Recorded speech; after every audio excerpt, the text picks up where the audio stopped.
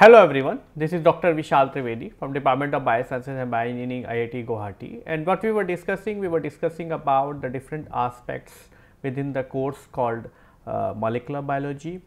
So far what we have discussed about the different aspects of cell biology, we have discussed about the central dogma of molecular biology. So within the central dogma of molecular biology, we discussed in detail about the replications, transcription and translations. And in addition to that, we have also discussed about the different types of molecular techniques which are being developed. And continuing that discussion, we have also discussed about the genome editing in the previous lecture. So now, since we reached to the end of this particular course, we are decided that we should also discuss about the potentials of studying the molecular biology and how that can be helped to develop the different types of techniques and different types of products which can be very helpful for the human society. So, if you see the molecular biology is a very diversified field. So, it actually has different types of tools and techniques and all those kind of avenues, and that is why it has extensive applications in the different fields of the biotechnology, or in general it is having application in the so much diversified field that it is very difficult to incorporate all the possible fields. But what I have listed here is only the fields which are very common and very popular. So, for example, the molecular biology has a very extensive application in the agricultural field, pisciculture, poultry, vaccines. It is being used extensively for developing the transgenic animals, different types of medicines. Then it also being used for developing the genetically modified organisms and drug delivery. So, since the applications are so much diversified, it is very difficult to incorporate and discuss all these applications in a couple of lectures. So, I have decided that I am going to only focus on the 3 or 4 different aspects, so that it will give you an idea that what will be the potential of the molecular biology and what could be done actually with using this particular technique. And then with this brief discussion, it could be possible that you may be able to understand the importance of the molecular biology for the human society, and it also can help you in designing and developing your own product. So, what we are going to focus? We are going to focus on to the 4 aspects. We are going to focus on the genetic engineering, we are going to focus on the PCR based applications, we are going to focus on the how the molecular biology is being used for developing the different types of transgenic animals, and how these transgenic animals are having the role in the different aspects related to the, whether it is related to poultry or whether it is related to other fields. And then we also going to discuss very briefly about how the genome editing approaches can be having the applications in the diversified field and how that can be used. So, let us first start with the genetic engineering, and then we are going to discuss about the transgenic animals, and then we also going to discuss about the PCR based applications, and then we also going to discuss about the genome editing. So, as I said, in the genetic engineering, this we have discussed in detail that what is the genetic engineering. Genetic engineering is that you are actually going to engineer the DNA, and you are actually going to allow the development of the genetically modified organisms, and this is actually the general schemes which actually going to be followed, where you are actually going to isolate a particular gene from the genome. And if you recall, in previous modules we have discussed about how you can be able to isolate a particular gene fragment, either utilizing the genomic library or the cDNA library, or utilizing the polymerase chain reactions. And then once you got the gene, then you are actually going to digest that with the restriction enzyme that is actually going to generate the coessivants. And then once the coessivants are being generated, the similar procedure you have to follow for the vector also. and then you are actually going to get the cohesive ends both on the vector and as well as on your insert. Then you are going to put them into the ligation reactions, and the post ligation you are going to transform that, or you are going to deliver this DNA into the host cells, and then you are going to screen and select the desirable clones, and then ultimately these clones are ready for the future development or future applications. So, as far as the genetic engineering is concerned, these are the tools which are required for doing the genetic engineering, and these are the important procedures which are actually being important for doing the genetic engineering, where you are actually going to do the isolation of genomic DNA, polymerase chain reactions, restriction enzymes, ligations and all that. And once you are done with this, you are actually at the end of this, you are actually going to have the products, right. You are actually going to develop the products, or you are actually going to generate the enzymes which are actually going to have the diversified applications in the different industries. So, if you talk about the dairy industry, right, the dairy industry is extensively been using these products which are being developed by the genetically modified organisms. So, they are actually producing the different types of proteins, or they are also producing the different types of enzymes, and these enzymes are being having the extensive applications in the food industries. So, you can have the enzymes which are having the extensive role in the dairy industry. You are also having the enzyme which are having the role in the brewing industry, baking industries, wine industry, and as well as the meat industries. And we will not going to discuss in detail about these enzymes and how they actually going to perform the different types of functions and how they are actually going to be useful, but very briefly we will talk about what are the how these enzymes are having the application in the particular field and how you are actually going to be produce those enzymes. So, first start with the dairy industry. So, in the dairy industry we have the 4 enzymes which are called rennet, lactase, protease and catalase, and all these are actually having the different types of applications, and all these enzymes are genetically being cloned into a particular overexpressing cell, and that is how they are actually being produced onto the industrial scale, and then they are actually being used into the dairy industries. So, as far as rennet is concerned, it is extracted from the stomach of the young calves, and apart from that it also been developed by the recombinant DNA technology. This contains the enzyme that cause the milk to become the cheese. So, it is actually an enzyme which converts the milk into cheese, and it separates the solid curd and the liquid whey, and the different animal rennets are also being used for the different cheese, and most common vegetable rennet is thistle. Okay. So, rennet is an enzyme which is actually being used for converting the milk into the cheese, and that is how they are actually going to help in the dairy industries. Then we have the lactase. So, lactase is present in the brush border of the small intestine. It is artificially extracted from the yeast, and it is required for the digestion of the whole milk, and it is used in the production of lactose free milk, right. So, you know that the milk is a dairy product which contains the sugar, right, and the sugar component of the milk is always the lactose, and you know that the lactose intolerance is a very big issue, because if somebody is lactose insensitive, then it is actually going to develop this lactose is not going to be digested, and as a result the lactose is going to be remain undigested and remain in the stomach, and that is how it is actually going to cause the production of gas and bloating and all those kind of things. So, to avoid that, you are actually can get the milk which is free of lactose, and how you are going to do that? You are actually going to digest the milk with the help of an enzyme which is called as lactase. So, what the lactase is going to do is it is actually going to take the lactose from the milk, and it is actually going to chew up, right. So, it is actually going to eat up all these lactose, and that is how it is actually going to make the milk which is free of lactose, and that lactose free milk is actually having a very high economical values compared to the normal milk, because that milk can be given to the patients. It can be given to special people who are actually having the lactose sensitivity and lactose intolerance and all that. It is also been used in the production of ice cream and the sweetened flavored and the condensed milk.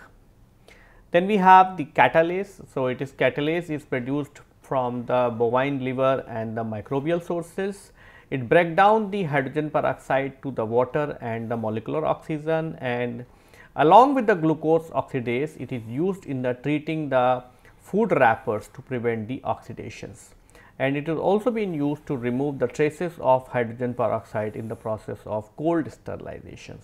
So, the catalase is very important for detoxifying the hydrogen peroxide, which is going to be residually be present into the food products, because many of the food products are being sterilized with the help of the hydrogen peroxide, and the hydrogen peroxide is toxic. So, to remove the hydrogen peroxide, you are just adding the catalase, and the catalase, what catalase is going to do is it is going to convert the hydrogen peroxide into the water and oxygen. Then we have the proteases. So, proteases are the general enzyme. They are actually being used in the many industries. They are being used in the the dairy industries, the meat industries and all that. So, proteases are being widely been distributed in the biological world, and they hydrolyzes the specific peptide bond to generate the paracasein and macropeptide in the production of cheese, and that results in the bitter flavor to the cheese and also in desired textures. Then let us come to the brewing industry. So, within the brewing industry, as I said, protease is very common within the dairy, within the different types of industrial setup. Then we can have the beta glucanase, we can have the alpha amylase and the amyloglycosidase. So, protease protease works to provide the wort with the amino acid nutrient that will be used by the yeast, right. So, and protease work to break up the large proteins which enhance the head retention of the beer and reduce the haze, and it fully modified the malt. These enzymes have done with their work during the malting process. Then we have the beta glucanase. So, beta glucanase represent a group of carbohydrate enzyme which break down the glycosidic bond within the beta glucan. It aids in the filtration after the mastication and the brewing. Then we have the alpha amylase. So, alpha amylase convert the starch to the dextrin in producing the corn syrup, and it solubilizes the carbohydrate found in the barley and other the cereals used in the brewing. It decreases the time required for the mashing. All these technical terms like mashing and brewing and all those we are not going to discuss, and neither I expect that you should know all this, but if you are interested you can read about these content and read material in somewhere else. Then we have the baking industry. So, in the baking industry you can have the maltogenic amylase, you can have the glucose oxidase, and you also have the pentonases, and all these are actually having the diversified function and the applications within the baking industries. So, maltogenic amylase, so it is a flour supplements, it has anti-stalling effect, it modifies starch while most of the starch starts to gelatinize. Resulting starch granules become more flexible during the storage. Then we have the glucose oxidase. Glucose oxidase oxidizes the glucose and produces the gluconic acid and the hydrogen peroxide. Hydrogen peroxide is a strong oxidizing agent that strengthens the disulfide and non-disulfide cross-link in the gluteins, and its good working condition help proper functioning of the bakery systems.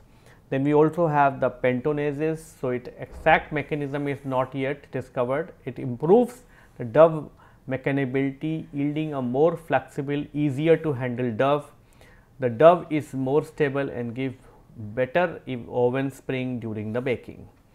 Then we also come to the wine industry. So, in the wine industry we have the two enzymes, the pectinases and the beta glucanases, which have the extensive role, and both of these enzymes can be produced with the help of the recombinant DNA technology. So, pectinases prevents the pectin from forming the haze and hence to get the clear solutions, Additionally, used for the extraction of color and juice from the fresh fruits, it breaks down the pectin and releases the methanol, and high amount is hazardous.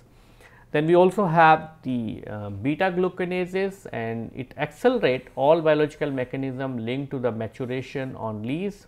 It reduces the maturation durations, and it improves the clarification and filtration, and improves the action of the fining agents.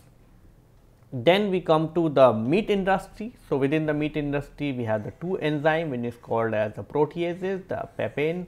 The proteases or the papain, both are actually being used extensively in the meat tenderizations. Okay. So, meat tenderization actually enhances the economical value of the meat, and also enhances the taste of the meat, and that is how it actually been very desirable. And both of these enzymes are being cloned and overexpressed, and that is how they are being used in the industry. So, first is the proteases. So, protease cleaves the bond that hold the amino acid together as the enzyme break down protein, which disrupt or loosen the muscle fiber and tenderizes it. So, when you treat the meat with a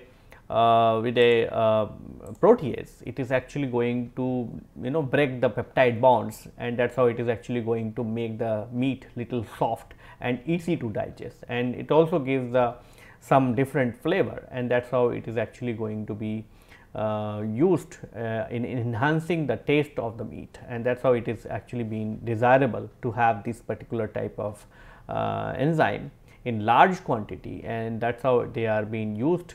They are being produced with the help of the recombinant technology. Then we have the papain. So, papain, which is found in papaya. 95% of the meat tenderization available in grocery stores are made from the papain. It is extracted from the latex in the papaya fruits, and these enzymes are purified and sold in the powder or the liquid form, and that is how they are actually being used. Now, let us come to the another field where the product of the genetic engineering can be used. So, another industry is the medicinal world. Okay. So, in the medical world, the product of the recombinant technology is being used extensively as a drug, as a vaccine, as a adjuvants, as in the gene therapy, and all those kind of things. And all these are actually requiring the knowledge of the molecular biology.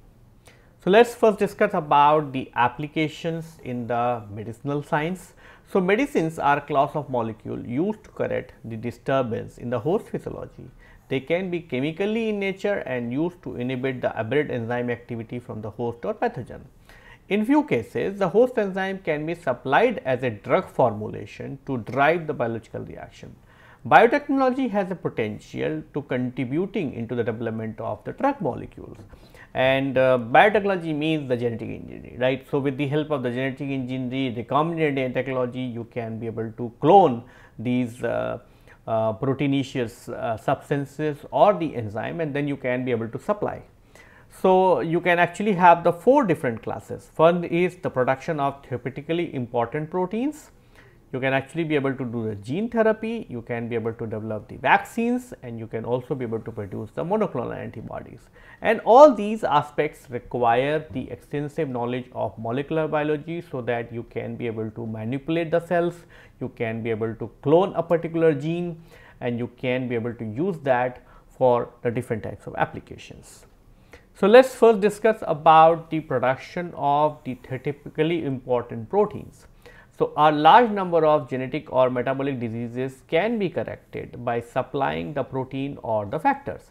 Following the advancement in the biotechnology, many other proteins or factors are produced in the different bacterial expression system. In an approach, the gene of the enzyme or the proteinaceous factor is cloned into the appropriate plasmid to produce the recombinant clone. One of the such example is the human insulin, right. Human insulin is one of the widely supplied biological product, right. And you know that the diabetes is a very big disease, right, and human insulin is actually being required to lower down the blood glucose, and that is how it has a very huge market in which you can be able to use. So, earlier when the recombinant technology was not known, the human insulin is always been isolated from the animal sources, and then they are actually being given to the patient. And the major drawback of this particular approach is that since you are giving the insulin from the animals, they may actually have the allergic reactions, or they may actually not be get accepted by the human system, right. And that is how in those cases, in those era, the insulin was creating a lot of problems. So, to correct that particular problem, what people have done is they have, when the people were known the recombinant technology, how they will know how to clone the gene and how you can be able to use that for producing the protein. What they did is they have cloned the insulin. So, insulin is a protein of two chain. You have A chain, you have a B chain, and both of these A and B chains are connected with the help of a disulfide linkages, right. So, what you can do is you can produce the A chain, you can produce the B chain separately, and then you just combine them, and that is how it is you are going to get a functionally active the insulin molecule. So, what you are going to do is you are going to isolate the gene A, you are going to isolate the gene B, you are going to transform that into the bacteria, and that is how you are going to get the gene peptide A, right, and you are going to get the peptide B, and ultimately you are going to mix them, you are going to do the you are going to change the conditions in such a way that the disulfide linkages are going to be formed, and that is how you are actually going to have the functionally active insulin. So, that is what it is written here, that insulin is a dimer of A chain and B chain linked by the disulfide bonds, composed of the 51 amino acid with a molecular weight of 5808. A schematic representation step of given right in this particular figure. In this process, the gene A and B is cloned into the bacterial plasmid separately to produce the two recombinant clones. Peptide chain A and B is overexpressed in the E. coli and recombined together to produce the functional insulin. So, now this is just a simple example to show you the potential of molecular biology, potentials of recombinant DNA technology, to say that how something which was very crucial for the human welfare was being done with the help of the molecular biology. Earlier people were getting a lot of side effects, side reactions and all those kind of things. So, apart from insulin, there are so many different types of pharmaceutically important molecules are being generated with the help of the molecular biology. So, what we have is we have the protein factor 8, right, and the factor 9. These are the factors which are required for the blood clotting. So, they are actually being required for the treatment of the hemophilia. Then we have the tissue plasmogen activator that is also being required for the thrombosis. Then we have the lactoferrin. Lactoferrin is being used for treating the GI tract infections. Then we have the human protein C that is required for thrombosis. Then we have the alpha 1 antitrypsin that is for the emphysema. Then we have the fibrogen. Fibrogen is required for the wound healing, right. So, in some cases what happens is that when you get the wound, you are not producing the enough quantity of fibrogen, right, and you know that the fibrogen is being converted into the fibrin, and these fibrin fibers are actually covering the wound, and then only it is actually going to work to to heal the wounds. So, in those cases you are actually going to do the you are going to use the recombinant technology to produce the fibrogen, and that fibrogen can be used for wound healing. Then you also have the Prof 542, and that is being used for the HIV infections. Then we have the antithrombin 3 that is for correcting the thrombosis. Then we have the collagen 1 that is being required also for the tissue repair, and then we also require the serum albumin that is for increasing the blood volume. Okay, this is very important, right, because if you are running with the low in protein, your blood volume is also going to be reduced to maintain the tonicity and as well as the osmomolarity. So, if you increase the protein volume into your blood, the blood volume is also eventually going to increase. So, apart from that, you can also have the recombinant chymosin and the recombinant human growth factors and recombinant blood clotting factor 8. So, these are the some of the proteins which are required for the different types of applications. Now, apart from this, you can also have you can also be able to do the gene therapy with the help of the molecular biology. So, production and supply of recombinant protein is a temporary solution for a treatment of a disease conditions. In another approach, the human expression system is used to produce the proteinaceous factor after inserting the recombinant clone into the human cell or inside the human body. Recombinant DNA is packed into the appropriate DNA delivery system, like you can use the viral system, you can use the liposomes, you can make all those kind of things, to deliver the gene into the human cell to correct a mutated gene or encode a therapeutic protein drug to provide the treatment. So, gene therapy is also very common and very popular method through which you can be able to correct the problem at the molecular level, right. What you have seen that when we are genetically producing the proteins, you are actually supplying only the protein part, but that protein is having the half life, right. So, that protein get disappear after some time, but in this case what we are doing is we are putting the DNA. So, once we are putting the DNA into the cell, DNA will keep producing the protein for a longer period of time, and if it is a permanent transfection, if it is a permanent integration, then it actually going to also change the cells, and then the cure is going to be permanent. So, there are two different types of gene therapy. You can have the somatic gene therapy or you can have the germline gene therapy. So, somatic gene therapy is for those cells which are like somatic cells, like for example, muscles, liver, pancreas, all those kind of things. And then you can have germline gene therapy. In this the therapeutic approach, the germline cells like the sperms or egg are transformed by the introduction of required gene to produce the protein or correct a mutated gene. So, this is actually going to be done in the sperm as well as the egg, so that the offspring, the corrections are not going to be done in that current gene generation, but it also going to be done into the future generations, and in that case this particular correction is going to be done for the several generations. Whereas, in the case of somatic, it is only going to be for that individual where you are doing the gene therapy, whereas for the germline gene therapy, it is also for the incoming generation as well. So, the technical problem what is associated with the gene therapy is that it is short lived, because as I said, you are going to insert the DNA into the cell, and recombinant DNA may express, may not express, or it may actually get rejected by the system.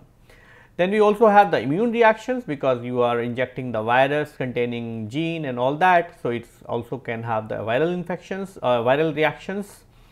Then since you are using the viral vectors which can cause the the immune reactions, adverse immune reactions and toxicity, and then it also can disturb the human physiology, because it also the gene integrate into a wrong place in the genome. It may cause the functional defects, and this is what we have discussed when we were discussing about the homologous and non-homologous recombination as an approach for the genome editing, right. So, this is what one of the approach where you are actually going to put the flanking sequences as a homologous sequences, and utilizing these flanking sequences, the gene of your gene what is present onto your vector is going to be inserted into the vector, into the genome of that particular cell. But if any of these events go wrong, then the gene may get integrated into off target sites, and that actually is going to cause the problem into the host physiology, because then it is actually it is not going to correct the problem, but it is also going to make the additional problem, because it may replace some of the gene which was working correctly. Now, apart from this, you can also be able to use the recombinant DNA technology for producing the vaccines.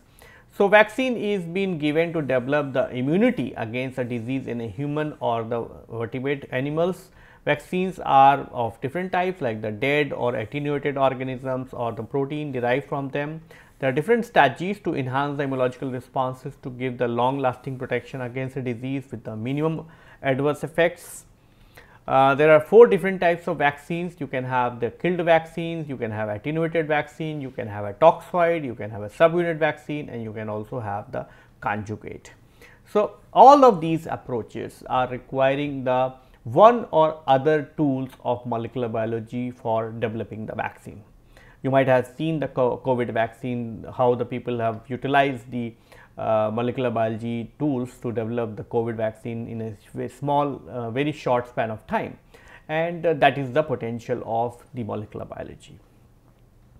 So, this is what we have discussed in the genetic engineering. So, within the genetic engineering, you are actually going to produce the proteins, or you are actually going to produce the recombinant DNA, and that can be used for generating the different types of plasmids or different types of products, and that different types of product can be used for treating the different types of diseases, or it can be used for correcting the particular type of errors into the metabolic reactions.